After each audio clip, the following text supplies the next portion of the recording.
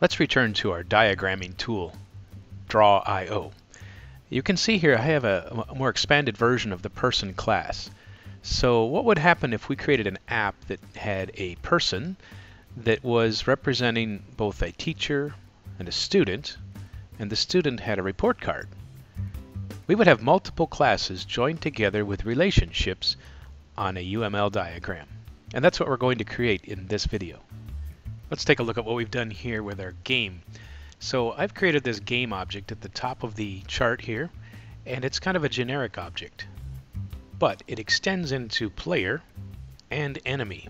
And you notice that the features or the properties of the game object are common to both players and enemies. For instance, they both have a name, they both have a color, they both have hit points, X and Y position, and a speed. What is unique to the enemy is that he has a Boolean variable called visible, so he can disappear. The player gains experience points and has a limited number of bullets. So those are unique to the player. This is unique to the enemy.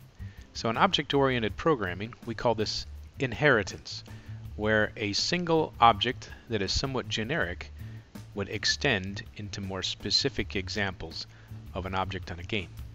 So we would make a superclass to combine the common elements of both the player and the enemy and put them in one place. So let's put another class above these, and then we're going to say that this class is the super or the parent of the others. So to show the superclass, how it relates to the player, we would go back into the palette here. So let's search in here and find extends. Here it is, generalization extends.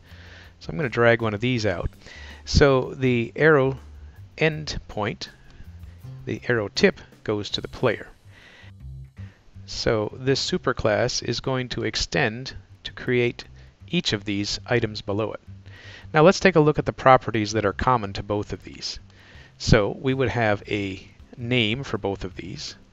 So if I put name up here, then that means I do not need it down here. So what is going to happen is that everything that is common will go in the superclass, and then the player class beneath it will inherit from the super. So it turns out that the superclass is showing us that the enemy and the player actually have a lot in common. So then I come down to the bottom and I can leave the ones that are not in common to both of these. So let's take a look at enemy. He has hit points, a speed, position.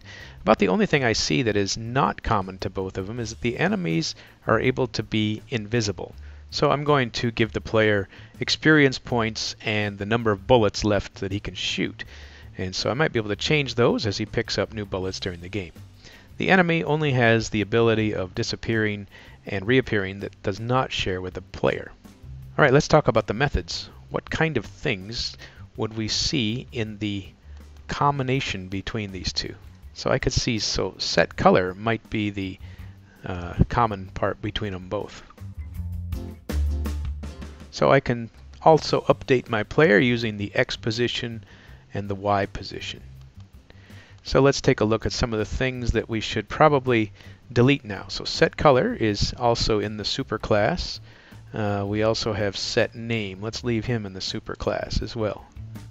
Alright, so now we have an enemy and a player that inherit their properties and their methods from a superclass. Now, what is the superclass name? So if we were just to have a generic object in our game, we would call it a GameObject maybe. And so a GameObject doesn't actually exist by itself. It is only an inheritor of the player and the enemy.